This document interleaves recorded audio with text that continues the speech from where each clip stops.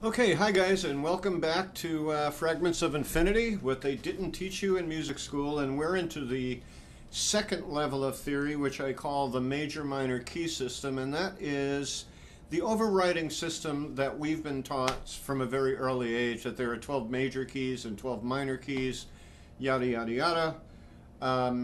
But what I'm going to talk about is how this all evolved. So,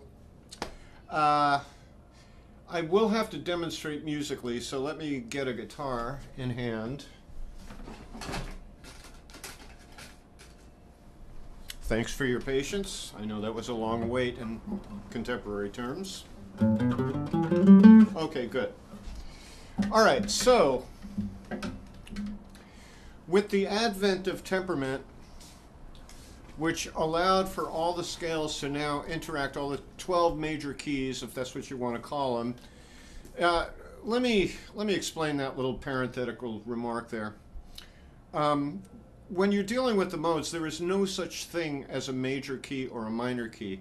Because the modes cycle through. You could start on the first step of the scale, and yes, you'll get a major scale if you start on that step. You could start on the second degree of the scale, and now you'll have a minor scale, the Dorian scale. So by way of the fact that any one of the 7 notes hypothetically can be roots, it's neither defined as major or minor. It contains both. So what is it? It all depends on the note you start on. So this is one of the big problems with the major-minor key system we're about to talk about. Now, so what happened was this. Perhaps because of the complexity that arose now that we're able to interact keys, what they call keys together, and that would be the keys you have been taught, know about, the 12 major keys. Let's not talk about minor keys right now. We'll get there in a second. So if we look on this chart here, so we get all of it in, you'll see that I've got the C scale, and in red are the modes that were suddenly, for some mysterious reason, eliminated. The ones that are in black are the ones that were kept, and that would be the C Ionian and the A Aeolian in the key of C, relatively the first step and the 6th step of the C scale. Now, the question as to why they got rid of the modes, I have no idea. I mean, I've done research into it. I couldn't find a solid answer on it on the internet. But again, it could have been like some sort of practical move because they were dealing with all this complexity of now having 12 keys that can kind of play around with each other, and you can borrow notes from these different keys. Now they're all in tune together. So maybe they felt the whole situation was daunting by keeping the Greek modes, and they decided to simplify it by making the first step of the scale, calling it a major key and a root. That's an important thing. And also the 6th step of the scale as a minor key and a minor root, okay? So now, looking at this, we have 2 scales left over. I think you heard about my conspiracy theory of getting rid of the modes too. I mean, like the Phrygian mode was thought to be erotic. The Mixolydian mode was thought to be partying. So it could quite well be that the church got rid of these modes because they didn't evoke the kind of states that were necessary for a holy or sacred environment. So that could be the reason. That's my conspiracy theory. I have no idea what the true science and historical reality of it is. But now, so you can hear it. We have the C Ionian scale, which you're well familiar with, do, re, mi, fa, sol, la, ti, do. And don't worry that you don't see the neck of my guitar or my fingering. This isn't about guitar, it's about sound right now. So here we have. Now if I go down to the 6th step, which is an A note, I went downward. If I go up, 1, 2, 3, 4, 5, 6, I also get an A note. If I go down 3, I also get an A note. So now I'm going to start my Aeolian scale. Okay. Now, these are called, respectively, these 2 scales within the key of C. The scale based on the first note is called the relative major, and the scale based on the 6th step is called the relative minor. These were new terms. Now, since in modern days, like you have to understand that the Greek modes were utterly eliminated back in the early Baroque days. But you know, in modern times, we started digging up this ancient stuff, and we started using modes again. Therein lies the conflict. You have these two separate systems. Okay, so in any case, when you deal with the modes, the pure modes, you can say that all the steps of a key are relative. In a sense, you could say that the important relative relationship is between the 1 and the 6, what we call the relative major, relative minor keys, C Ionian, A Aeolian. And I consider that, if you want to think of relative, think of a family, I consider the major step, the first step, to be dad. The minor step at the 6th step is the wife, mom. Okay, that's a very special relationship, the husband and wife. The rest of the modes are the kids, all right? So the way, in classical terminology, they say relative major and relative minor for these two so-called keys, right? The term I use is special relative major and special relative minor because indeed they have a special relationship.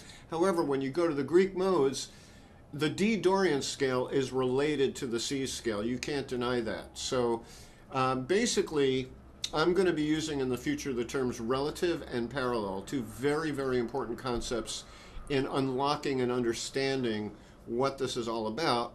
Relative simply means within the key you're in, and parallel means a different key, comparatively, like C compared to E flat. E flat is parallel to C in the sense that in C I get do, re, mi, fa, sol, la, ti, do, and E flat I get do, re, mi, fa, sol, la, ti, do. They're parallel to each other. They do the same thing, but at different frequencies, okay? So, but, like I said, in the Greek modes, that system, all the notes are related within a key, all right? When we move to the major-minor key system, I have to use a new term called special relative and special, also special parallel, actually. We'll get to that later. But special relative simply means the relationship between the 1 and the 6. Now, in a way, you could say that historically, the Greek modes were major-based, in a sense. And the only reason I say that is because when you have a major key, take the key of C, at the 5th step, you build the G7 chord, and it will resolve to C major. That's an important resolution. So in a sense, you could say the Greek modes are major-based. When you move to the major-minor key system, you could say the whole system was really minor-based, and you'll see why in a minute. What they set about to do was tweak this Aeolian scale, because it was a little boring to the composers now. They only had 2 scales instead of 7 to choose from. So they wanted something, you know, that had a little more meat on the bones, a little more color, a little more excitement. And we're going to discuss that in a moment. Okay, so this is a section of my book called The Evolution of the Minor Keys, or minor scales, I like to call them. And by the way, the classical terminology for these tweaked scales that come out of the Aeolian mode, they're called harmonic and melodic minor. They call these modes, the harmonic minor mode and the melodic minor mode. I call them modalities. I want to make a distinction between the Greek modes and these modalities. They are modalities of the Aeolian mode, all right? They are the tweakery around the Aeolian mode. Now, why the tweaking? That's the question. What happened basically was this. One of the notes initially of the Aeolian scale got changed. Now the question is, why did they choose this particular note? And when I analyzed it, I could come up with 2 reasons. One was an actual based on scale steps, in other words, a melodic reason for creating this scale.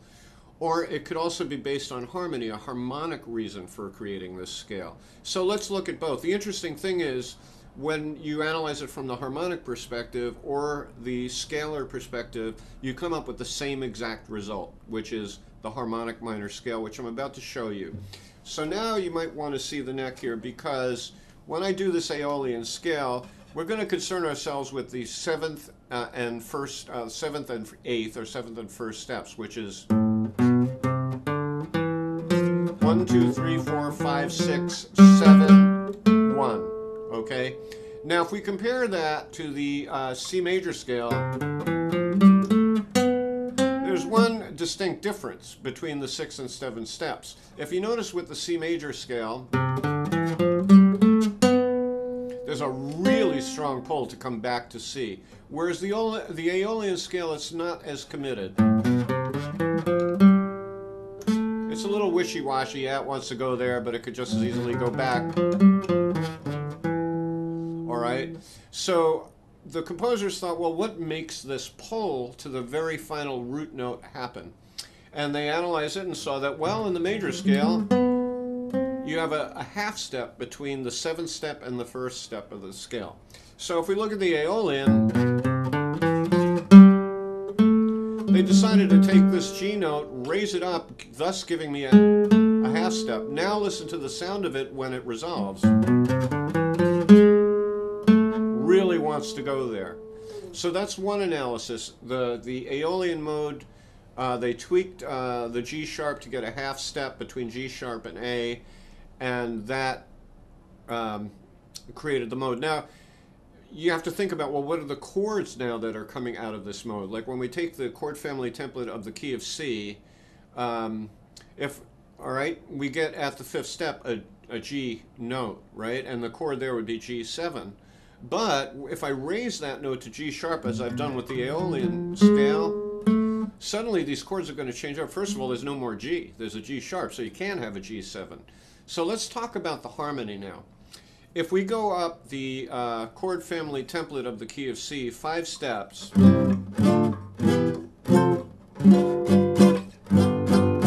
get the G7, the all-important dominant 7th, 5 steps away from where it wants to go home, the C chord. So approaching this now not melodically but harmonically, the composers might have said, well, what is the 5th step? If I do the chord scale of the Aeolian, what is the 5th step?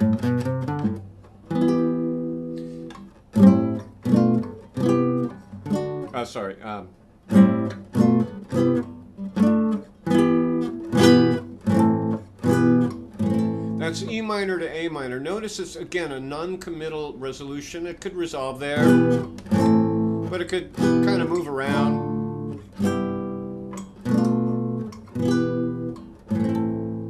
You can hear the root, definitely. A minor is the root. But they said, well, gee, you know, with the C scale, when I go up 5 steps, I get an all-important dominant 7th chord resolving to my 1.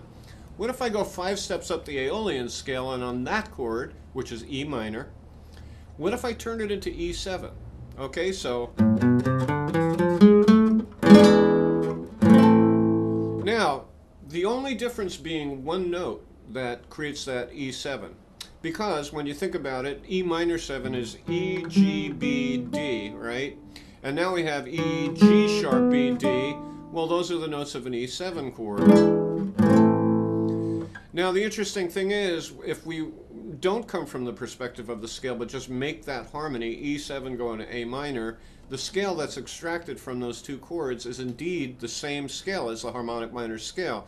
So you see, it could have evolved from the scale step, trying to make that little half step, or it could have evolved from, well, let's make a dominant 7th chord at the 5th step.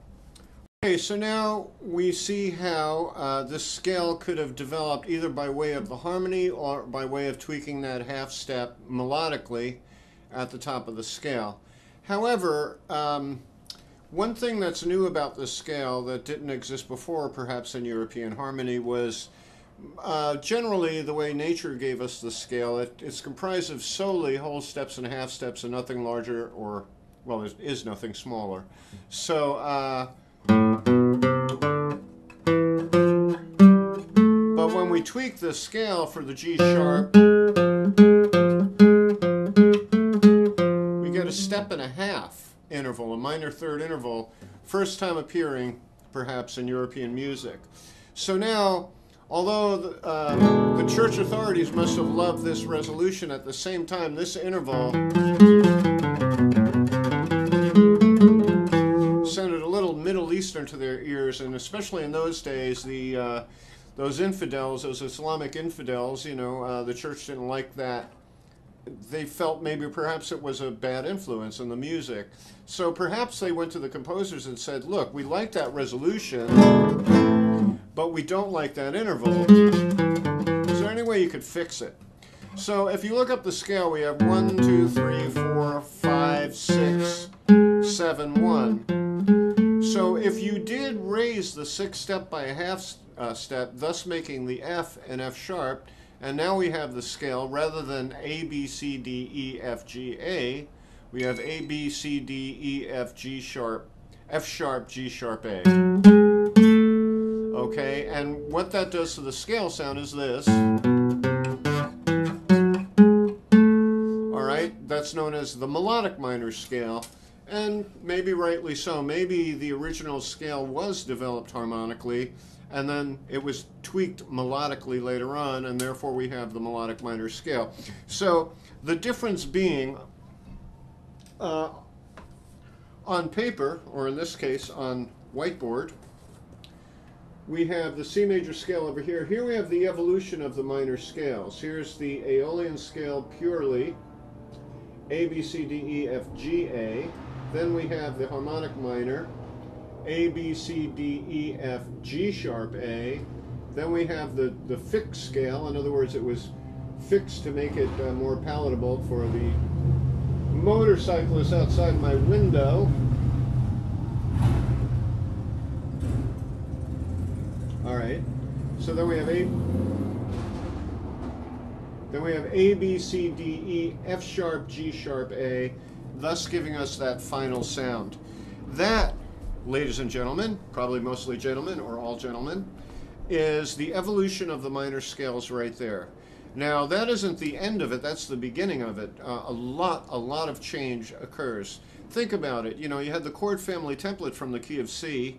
Well, now we have a tweaked note inside there. The chords are going to change. Any chord that had a G note in it is going to change.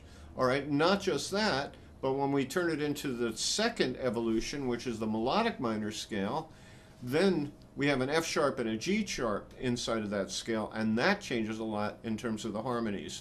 So what is to come is some serious complexity. And what I'm going to teach you and show you is that actually all three of these scales have to be melded together in modern music for anything to work well, and you're going to see that as I explain further. But that's it in a nutshell. That's the evolution of the major of the minor scales within the key of C, at least we looked at. So we moved from Aeolian, natural minor, now known as relative minor, to harmonic minor, a modality of that Aeolian scale, and then down to the melodic minor, another modality of that Aeolian scale. This tweakery is a wonderful thing because it created all sorts of new possibilities, and minor keys are just awesome to play through. They just have a colorful quality that's really nice.